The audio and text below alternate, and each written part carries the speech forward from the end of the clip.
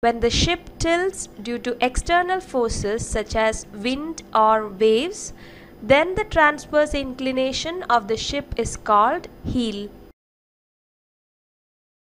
The Km is assumed to be constant only at small angles of heel.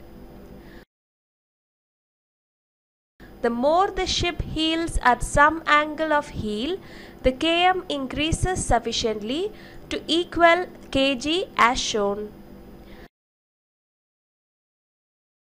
The angle of heel at which the above said inclination occurs is called the angle of Loll.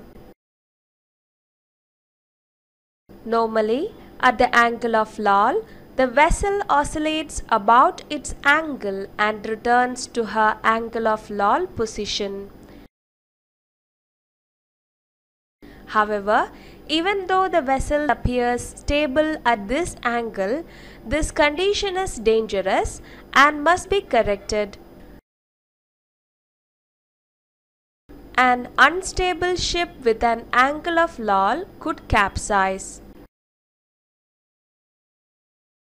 If proper precautions are not taken, it will continue to heel because if it is heeled by an external force, the ship will not come back to its original position. The steps you have to take to correct angle of Loll are: A. Press up all slack tanks and lower weights if possible. B. Run up self water in the ballast tank water in the low side. C.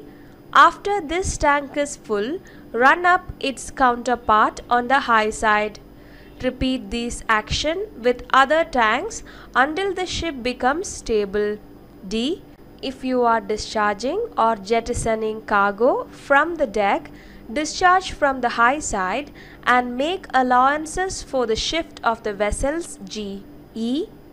If you are doing so with the ship gears, always calculate the effects before deciding on any action.